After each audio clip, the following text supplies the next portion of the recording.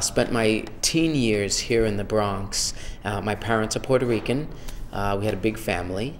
And I've lived here now for about 14 years in the Hunts Point section of the South Bronx.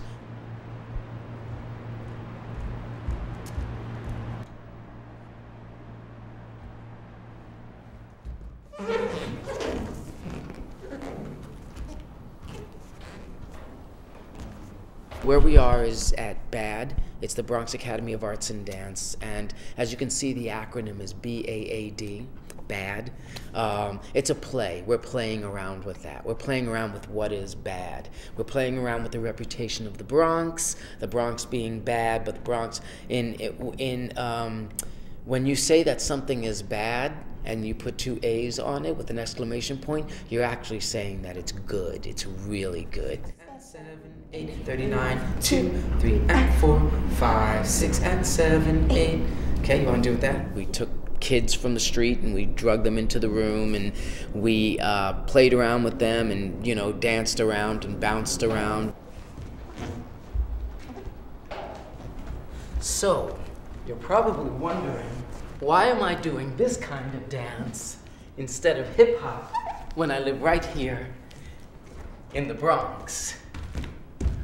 Let me tell you why. Is when I was growing up, while hip hop was happening, when it was being developed, back in the 1970s and 80s, it was oppressive to me. Why? Because I'm a gay guy.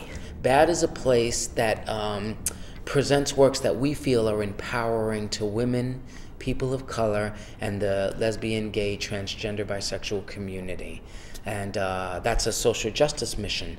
But we do it through art, we do it through dance, we do it through theater, song, and many different kinds of ways in which to express ourselves.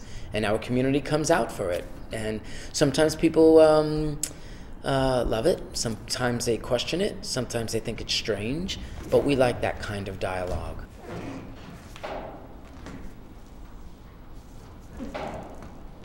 Well, the kind of people that are coming here to BAAD are curious about strange, weird things. 4, 5, 6, 7, 8, 6, 2, 3, 4, 5, 6, 7, 8, 7, 3, 4, 5, 6, 7, 8, 8, 2, 3. He often says, "Oh, don't get too hip-hoppy." I do sometimes, so I got to, you know, stretch, go outside of the box and do what I wouldn't do when I'm used to that genre.